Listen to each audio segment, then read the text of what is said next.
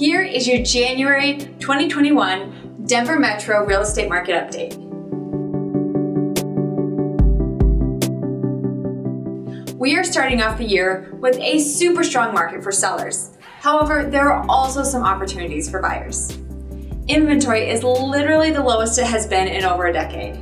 The supply is drastically low and cannot meet buyer demand, so homes are selling quickly and for top dollar. If you're a buyer, this can seem daunting. However, it is still a good time to buy. Why? Because interest rates are at record lows, easily below 3%.